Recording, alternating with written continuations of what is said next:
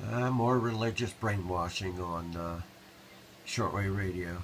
This is my repaired DX394. It quit working on me and had to replace the power supply in it. And I think it works better now than it did before. Well, of course it does, because it didn't work at all before. But even before it wasn't working, the lights were getting dim, and finally it died.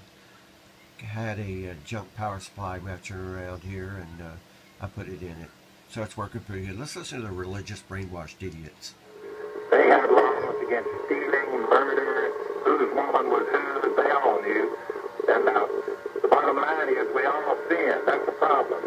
Two, when you then, physical death comes along, and you're dead in your sin.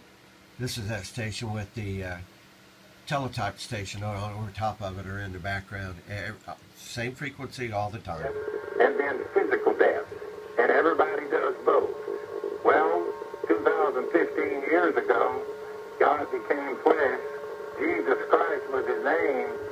And he died on a cross to remove the first problem, sin.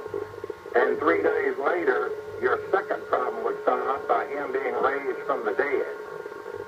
If that didn't happen, no one is ever leaving the grave. No one. Unless somebody has some information I'm not privy to. So the bottom line is we tell them what their problems are, the bad news, and then we give them the good news.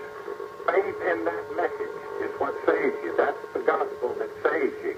If one will repent, make Jesus Lord of his life, confess with his mouth Jesus is Lord, and then we...